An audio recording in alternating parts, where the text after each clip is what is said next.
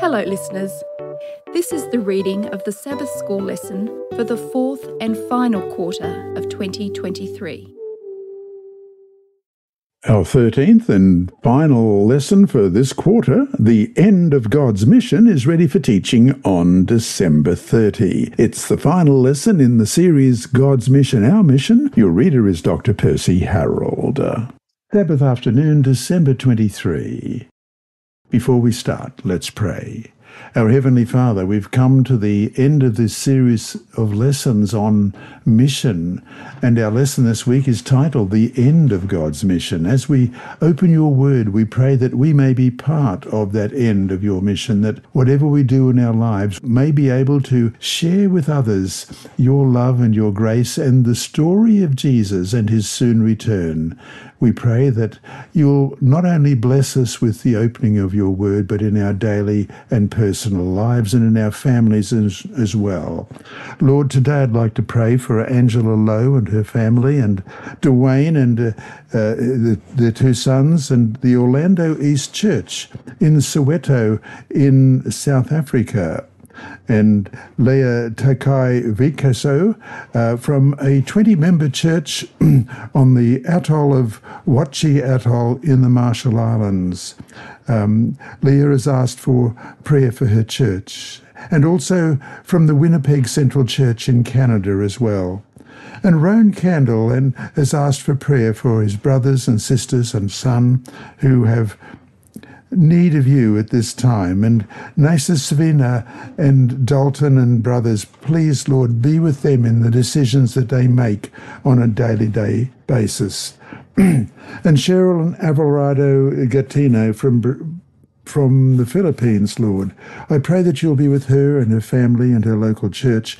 And then to finish for today, Hope Bennett of Canada, Lord, each of these people have asked a request for prayer, and I pray that you'll be with them in their personal lives and that your Holy Spirit may help them know and understand that the Jesus who gave his life for them is the one who will stand by them on a daily basis.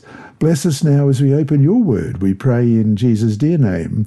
Amen. Our memory text this week is 2 Peter chapter 3, verses 11 and 12. Therefore, since all these things will be dissolved, what manner of persons ought you to be in holy conduct and godliness, looking for and hasting the coming of the day of God?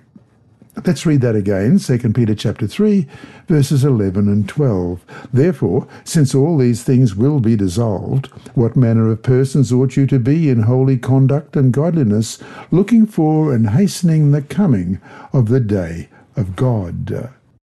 The book of Revelation fills the mind with scenes of the end. The epicenter of the book deals with the cosmic conflict between Christ and Satan. Satan has lost his legal hold over the earth, and now he pursues those who remain loyal to God. The book climaxes with Jesus' return to deliver his children, both the living righteous and those faithful ones who have died since the fall of Adam and Eve. The book shows us, too, the destruction of Satan and the wicked by fire, and Jesus' establishment of his eternal kingdom on the earth made new. Students of Revelation enthusiastically explore and seek to identify the predicted signs and events that mark church history from the 1st century AD to our day in the end of time. They are right to do so. However, in this quarter's final lesson, we will see that Revelation is a missionary book focused on a missionary God who is calling us to be a missionary church. Our calling to proclaim present truth to the world will exist right up until everyone has made the choice for or against God.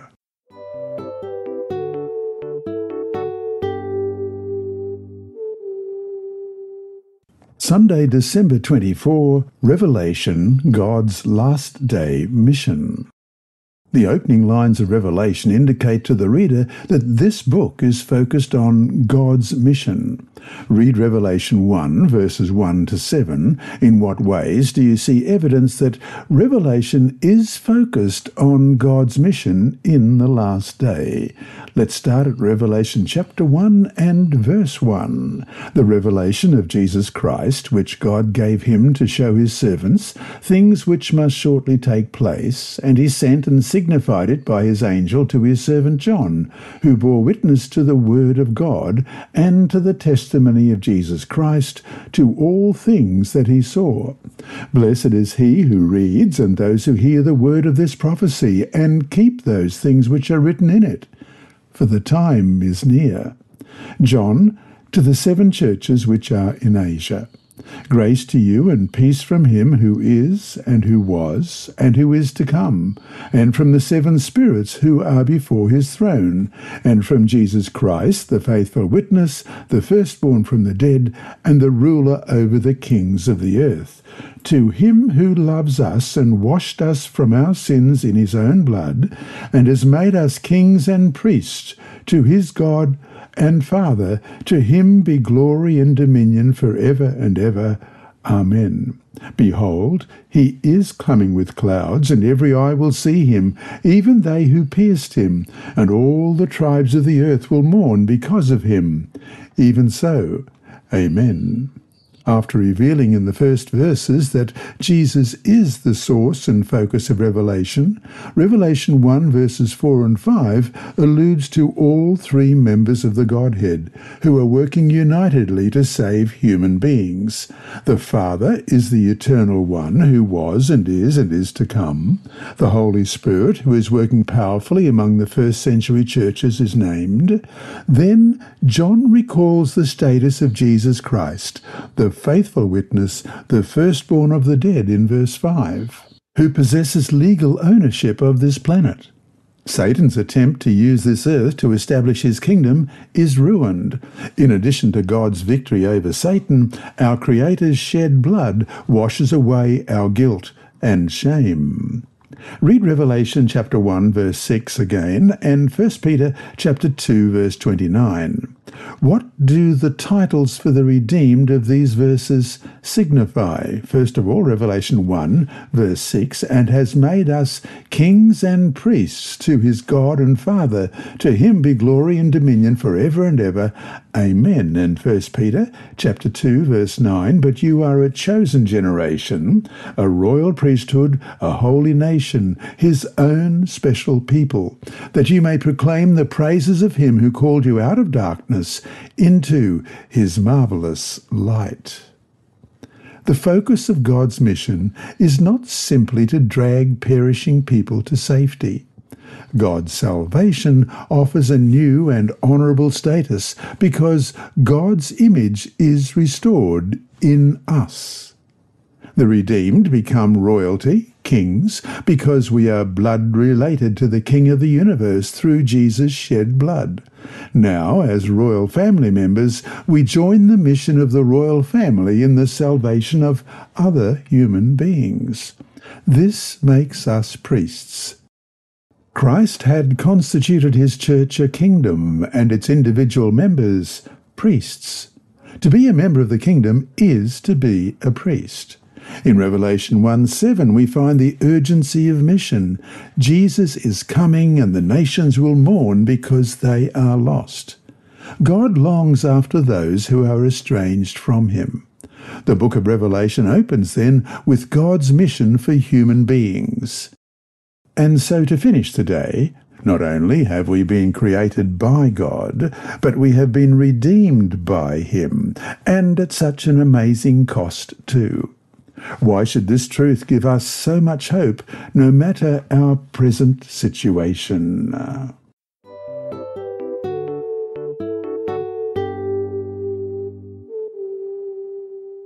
Monday, December 25. The 3 angels' messages and mission. The book of Revelation gives us a powerful and graphic representation of the great controversy theme, perhaps most dramatically depicted in Revelation 12, verse 12. Therefore rejoice, O heavens, and you who dwell in them. Woe to the inhabitants of the earth and the sea, for the devil has come down to you having great wrath, because he knows that he has a short time. It's hard to imagine how anyone can understand anything in Scripture apart from the great controversy motif, which will climax in the last days. Read Revelation chapter 14, verses 6 to 12. What is depicted here, and what have these verses to do with our mission and message?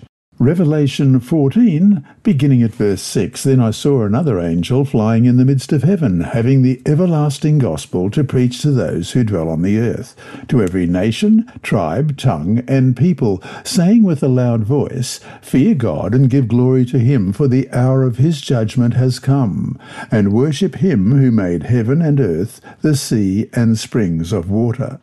And another angel followed, saying, Babylon is fallen, that great city, because she has made all nations drink of the wine of the wrath of her fornication.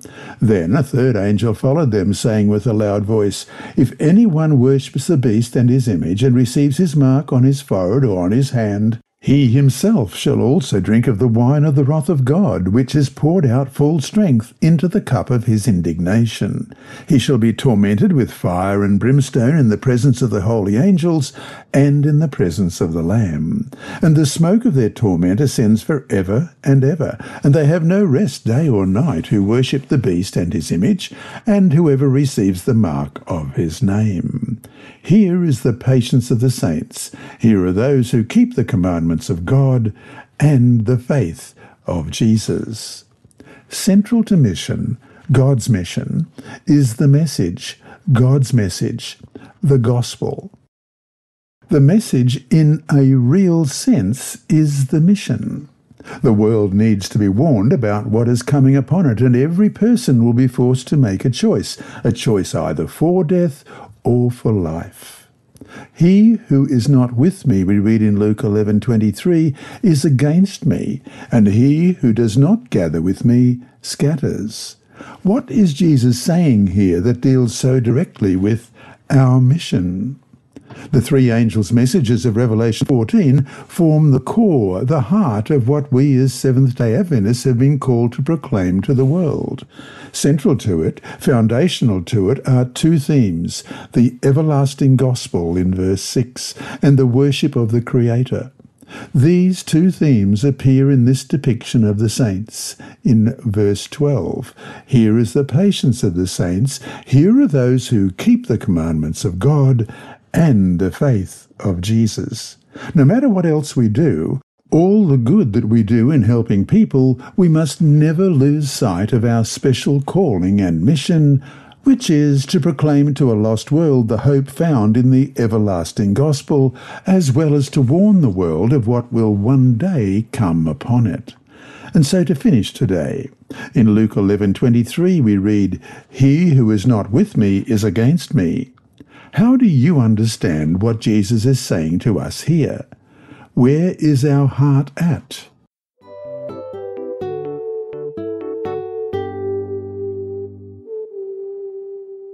Tuesday, December 26, the final crisis.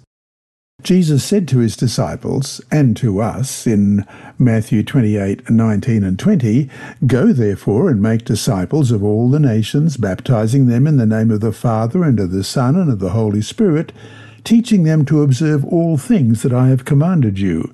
And lo, I am with you always, even to the end of the age. Amen. This is the Great Commission, and in many ways the three angels' messages, with a call to every nation, tribe, tongue, and people, as we read in Revelation 14:6, is simply the present truth of 2 Peter 1:12, an expression of the Great Commission. Let's read 2 Peter 1 and verse 12. For this reason I will not be negligent to remind you always of these things, though you know and are established in the present truth. Read 1 John chapter 4, verse 8, 2 Peter 3, 9, 1 Timothy 2, 4, and Genesis 12, verse 3.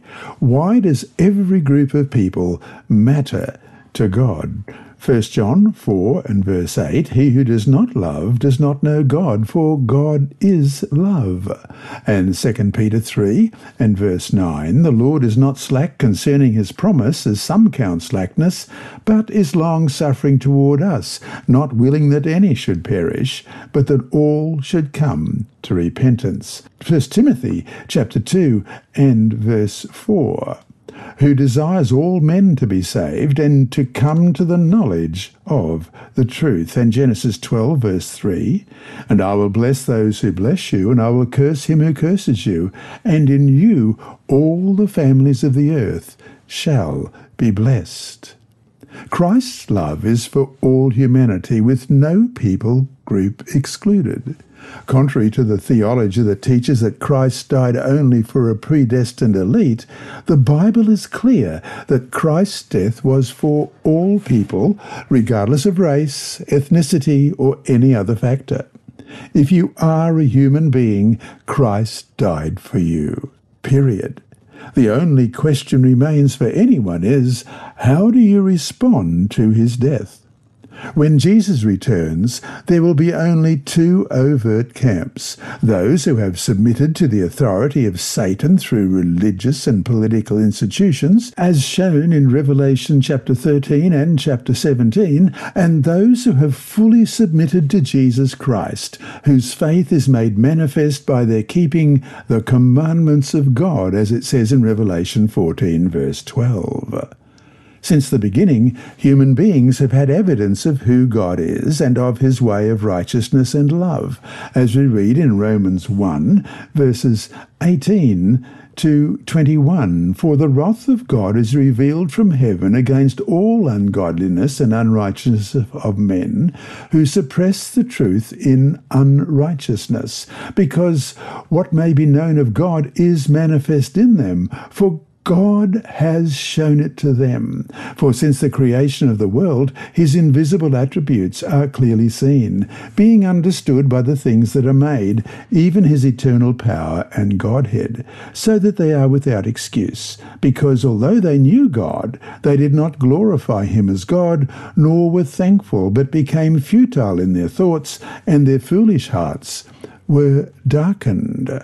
Therefore, all human beings from ages past will be judged based on how they cooperated with God and how they lived, regardless of how much they did or didn't understand, as we read in Romans 2, verses 11 to 16. For there is no partiality with God. For as many as have sinned without law will also perish without law, and as many as have sinned in the law will be judged by the law.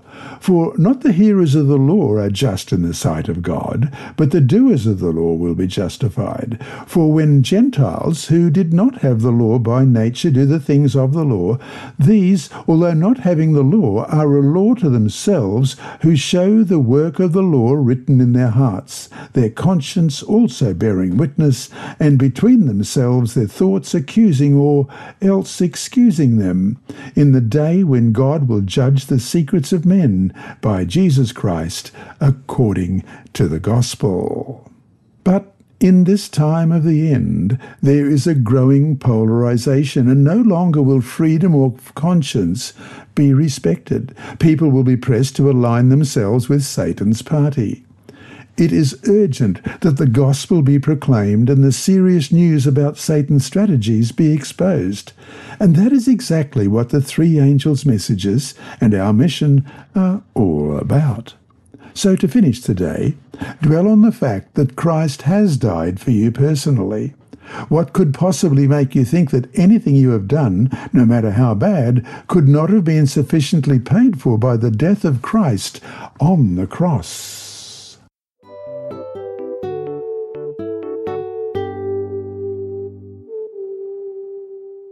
Wednesday, December 27, Success in Mission.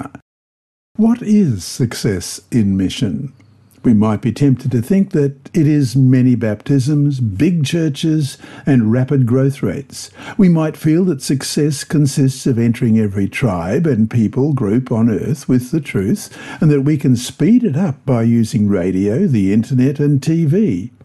While all of this can be good, we must remember what Paul wrote to the community of faith in Corinth.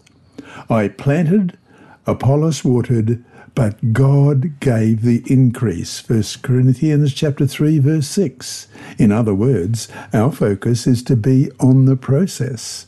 God's focus will be on the growth. We have already seen that the object of God's mission is saving the lost in every people group on earth by making them loyal disciples of Jesus who are involved in his mission. Read the following texts. What do they tell us about the character of those who become followers of Jesus? First of all, 2 Corinthians 11, verse 2, For I am jealous for you with godly jealousy, for I have betrothed you to one husband, that I might present you as a chaste virgin to Christ. And Isaiah chapter 30 and verse 21. Your ears shall hear a word behind you saying, This is the way, walk in it, wherever you turn to the right hand or whenever you turn to the left.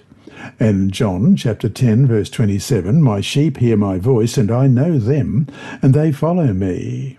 And John 16 verses 12 and 13, I still have many things to say to you, but you cannot bear them now. However, when he, the Spirit of truth, has come, he will guide you into all truth, for he will not speak on his own authority, but whatever he hears he will speak, and he will tell you things to come. And 2 Thessalonians chapter 2, verses 9 to 11.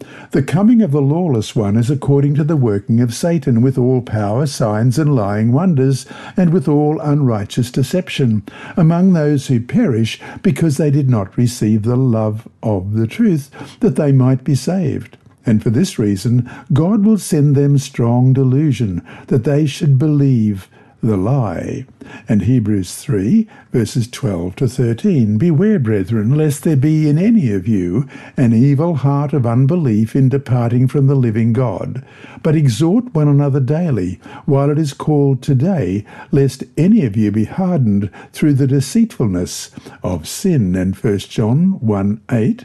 If we say that we have no sin, we deceive ourselves, and the truth is not in us. And the following verse, 1 John 1, verse 9, if we confess our sins, he is faithful and just to forgive us our sins and to cleanse us from all unrighteousness. And Revelation 7, verse 14, and I said to him, Sir, you know. So he said to me, These are the ones who come out of the great tribulation, and washed their robes and made them white in the blood of the Lamb. And Revelation 19 and verse 8. And to her it was granted to be arrayed in fine linen, clean and bright, for the fine linen is the righteous acts of the saints. Disciples of Jesus are pure, remaining loyal to him as a pure bride would to her betrothed. They follow Jesus as he leads them by the still small voice of the Holy Spirit. This includes leading us into missionary work for others. There is no deception in these disciples. They are not led astray by debilitating doubt, false teachings, or immorality, and they do not feel morally superior to others. They recognize that they are imperfect, requiring God's cleansing grace and mercy. Understanding this, they also are open to receiving correction and instruction from other believers. Success in mission results in making this type of disciple. And so to finish today, what does it mean in 2 Corinthians 11 verse 2 to be a chaste virgin to Christ? How can we as sinners be this before God and point others to becoming chaste virgins to Christ as well?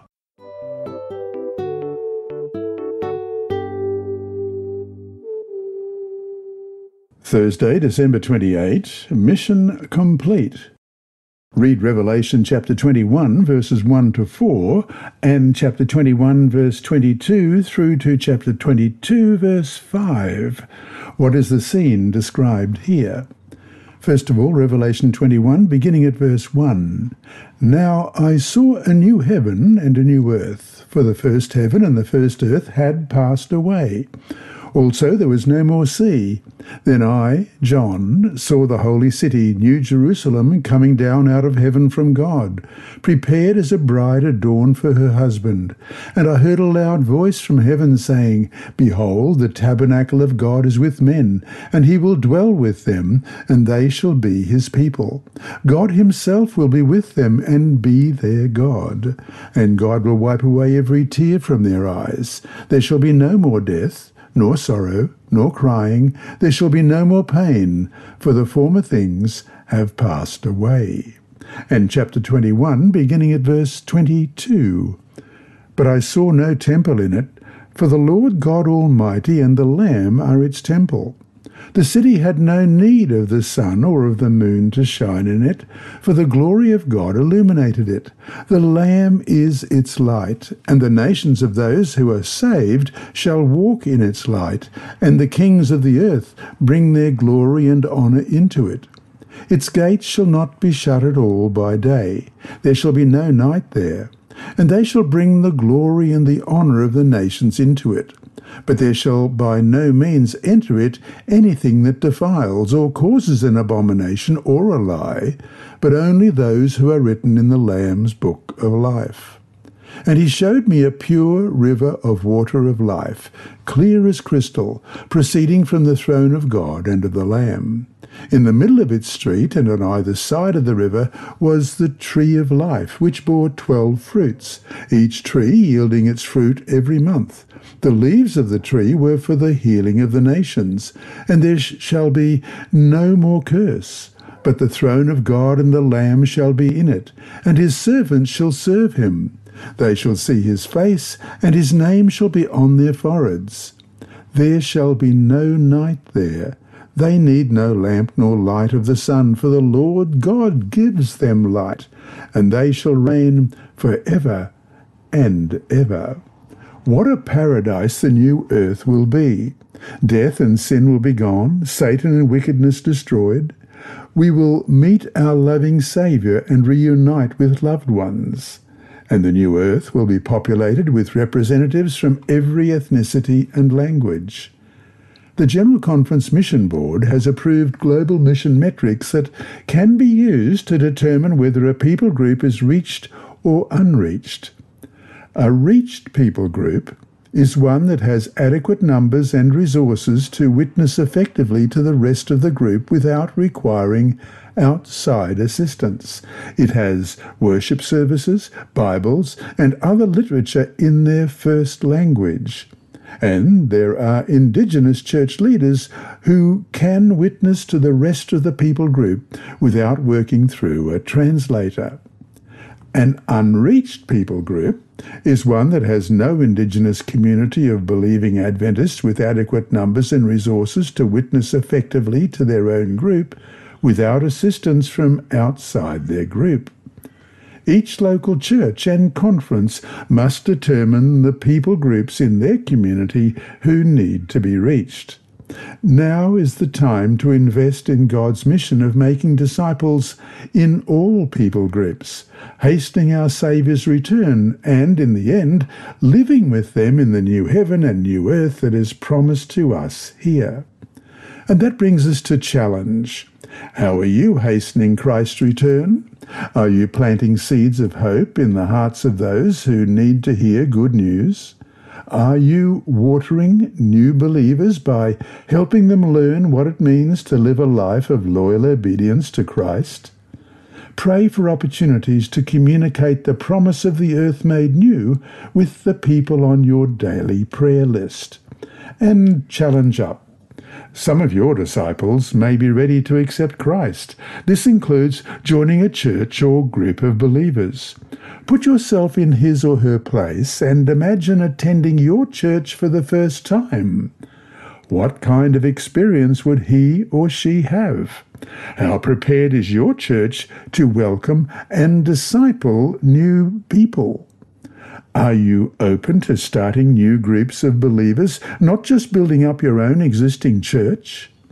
Create a strategy to address weak areas.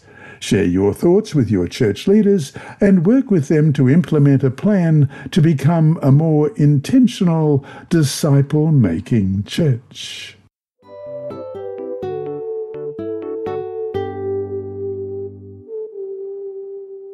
Friday, December 29. From Patriarchs and Prophets, page 342, we read, "The great plan of redemption results in fully bringing back the world into God's favour. All that was lost by sin is restored. Not only man, but the earth is redeemed to be the eternal abode of the obedient. For 6,000 years, Satan has struggled to maintain possession of the earth. Now God's original purpose in its creation is accomplished. The saints of the Most High shall take the kingdom and possess the kingdom forever, even forever and ever." End of quote. But before that can become a reality, it is our duty to partner with God in his mission to reach the world with the message of warning so that people can accept and be a part of God's promise of recreation. In a letter written to George I. Butler in 1907, letter number 390, Ellen White wrote to him, "I long to see very many labourers at work for those who know not the evidences of our faith. Many have received great light through hearing the three angels' messages, and now they should proclaim these messages in all parts of the world. I desire to do my part and to open the way for others to carry the light of truth. May the Lord help us to put the armour on. The believers are to unite in the solemn work of giving the last note of warning to the world." End of quote. Throughout this quarter, we have studied various aspects and issues related to God's mission. This week, we concluded our study by exploring Revelation's keys to understanding what a restored relationship with God looks like. And it climaxed with a vision of the mission fulfilled, the recreation and restoration of the earth. While it is true that the destruction of sin and suffering will be the most terrifying days of Earth's history, God casts our vision to a time beyond this destruction and provides comfort and encouragement in the promise of the earth restored. And that brings us to our three discussion questions for this week. 1. What is the everlasting gospel? Why is it everlasting? Why must what it teaches be foundational to our mission? 2. Why do we have such an emphasis on the three angels' messages? How do you respond to the argument that we need to focus on Jesus and not on something as supposedly negative as these messages, which include very strong warnings? 3. How has this quarter helped you better understand not only the importance of mission, but how you and your church could better participate in it, which is what we have been called to do?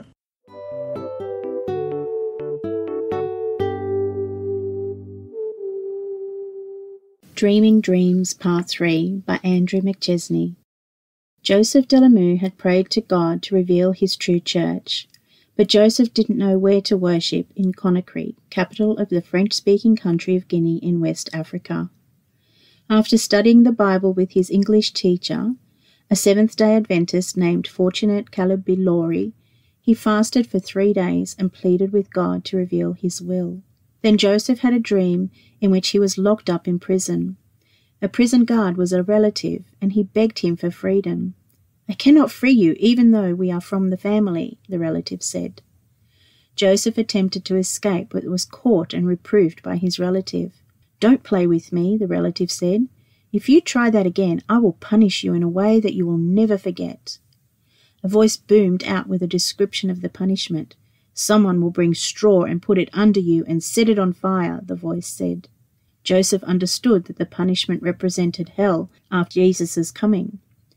He prayed, "I'm not better than the others. Only don't let me die here. I want to accomplish something for you before I die." After the prayer, he was somehow removed from the prison cell and into the presence of 3 soldiers. One soldier said, "Joseph, you must pay the ransom for your freedom." "Only God freed me, not you," Joseph replied. Jesus paid the price on the cross. I owe you nothing." But the soldier insisted, "If you don't pay, we will take you back to prison." "My freedom did not come from you, and you cannot go against God, who freed me," Joseph said. "My life depends on God, and if you harm me, you are not harming me, but God." The soldiers left, and Joseph turned around and saw Fortunate. "Your freedom is from God," Fortunate assured him. Then Joseph woke up. It was 3 a.m. and he was sweating. The dream seemed so real. He prayed, "Thank you, God. Every time I ask for your help, you answer me. I thank you, not for answering me, but for loving me." Today, Joseph is 24 and a faithful Adventist. "When I was a child, I asked God to lead me to the right path," he said. "God answered this prayer by bringing me to the Adventist Church. I am ready to serve God." Your 13th Sabbath offering this Sabbath will help spread the gospel in the West Central Africa Division, which includes Guinea. Thank you for your generous offering. You have been listening to a reading of the Adult Sabbath School lessons by Dr. Percy Harrold and the inside story by his niece Sybilla. Apart from being provided free to those who are visually impaired, these audio lessons are available on the official General Conference Sabbath School and Personal Ministry app, on SoundCloud, Apple iTunes, and also on YouTube. Search for Percy Harrold Sabbath to find all of these. And remembering all the time that God is always faithful.